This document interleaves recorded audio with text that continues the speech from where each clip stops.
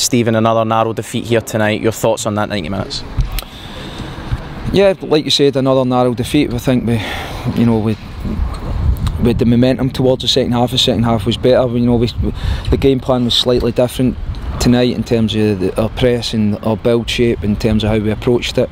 It was important we stayed in the game after conceding, which we done. It wasn't perfect, and the first half is nowhere near where we want to, what we want to be known as. But we also need to understand where we're at and what we're up against today. I felt as the game went with the momentum, we got the momentum, we created chances, we played with a lot more intensity and purpose, and moved up the pitch higher. We created chances again, but similar to most games this season, we just fell a little bit short.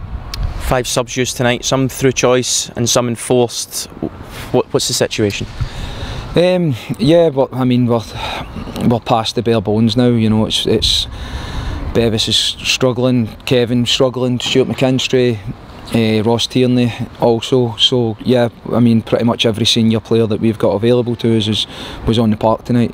So yeah, it's been a difficult. The fixtures have been difficult. They've came thick and fast. We've been asking the same group of players to go again and again, and we're going to need that same group, whatever's available to us for Saturday, to push one more time for us. But again, the message was, or the message is, like, to you. Again tonight, it's a narrow defeat by 1 goal, and it's consistently in every game this season, every single league game this season we've had enough of. We've been well in it, we've had enough of the game, but when we've got that pressure and those big moments and those chances where we can maybe pick the right pass or choose the right option, we just felt a little bit short, as well as a couple of decisions as well. Scott. Do you turn now to Saturday and look as an opportunity to finish on a high before a World Cup reset? Yeah, that's the message. It was 3 tough games this week. The message is to pick up points, especially the way league's going. It's super tight. I mean, it's really tight. A win changes everything. Again, it's a message that's went to the boys. They understand that. They know that everyone knows that. Me, the staff, everyone knows the importance now of the game Saturday. We'll see how we'll assess in the morning where we're at in terms of fitness and where people are at injury wise.